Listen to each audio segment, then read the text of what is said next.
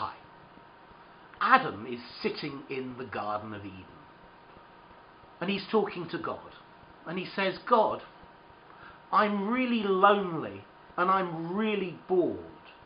Is there anything you can do?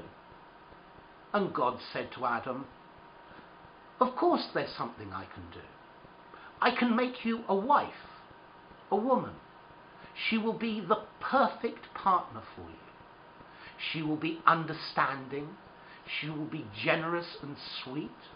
She will be kind to you.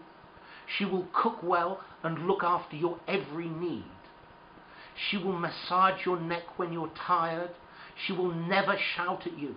She will never be angry. She will never ask you to explain yourself.